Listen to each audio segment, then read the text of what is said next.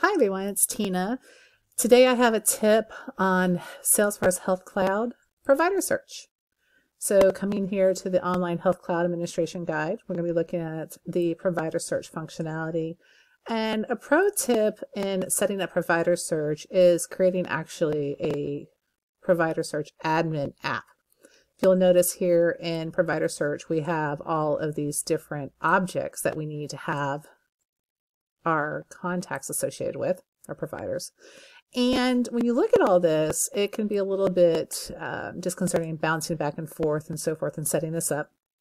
So I highly recommend that to create a provider search app, admin app, before you actually dive deep into doing your provider search.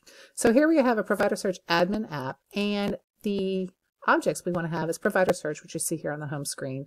And then under accounts, everything that's related to accounts like the healthcare practitioner facilities, healthcare facility networks, and care provider facilities, specialties. And then for contacts, we have the healthcare providers, provider specialties, provider NPIs, and provider taxonomies. Person education, that's related to credentialing. Care provider searchable field, this is where you're creating your custom fields. And then provider search sync logs, which are really important when you want to be able to see what records have been synced. By having an app, Provider Search Admin app, or whatever you wish to call it, this really helps when you're building everything. It's really nice. Yes, you can get to these as related lists, and you should set those up on your page layouts. But when you're looking at your data and you want to see what you've created, and if you're having issues and you want to look at the bigger picture, having these here quickly at your disposal makes this a lot easier to go through. So I highly recommend that you create this and you have it available. Another pro tip is you want to put provider search in your utility bar for your app. Reason is that you could have a search here on the home provider search, and you can also implement a search or kick off a search from the utility bar if you want to compare results and see how things are displaying.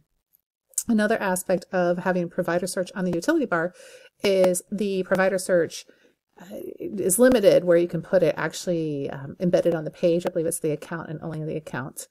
And so if you want it for the lead, or if you have a call center that's looking to do provider search, the utility bar is a much faster and quicker way to get to things. If you have any questions, please give me a shout out in the Salesforce Success community or on LinkedIn in the comments. Thanks.